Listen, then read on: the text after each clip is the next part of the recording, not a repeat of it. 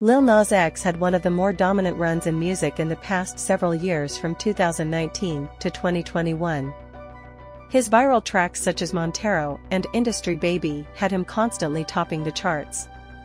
However, the past year and a half has been quiet for the Georgia native. In 2022, Nas X put out 2 singles.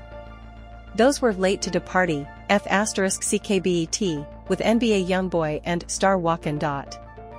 The latter was a collaboration with the League of Legends video game.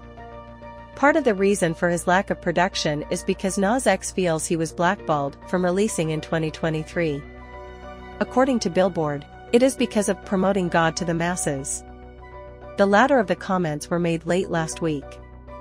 Around the same time, Lil Nas said he was going to expose the industry and that he needed to watch his back. Lil Nas X is finally making a return. In addition to all of those statements, the multi-talent made one last year. He claimed he was going to enter his Christian era. Well, he is living up to that promise, it seems. According to Pitchfork, the platinum recording artist revealed the cover art and release date for J. Christ. My new single is dedicated to the man who had the greatest comeback of all time. It will be out on Friday, January 12th.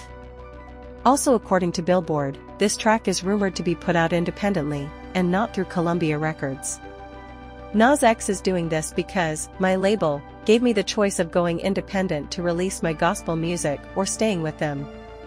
What are your initial thoughts on this brand new single announcement by Lil Nas X? Will J. Christ be his best song in the last couple of years? How do you feel about the rumors that this will have gospel inspiration?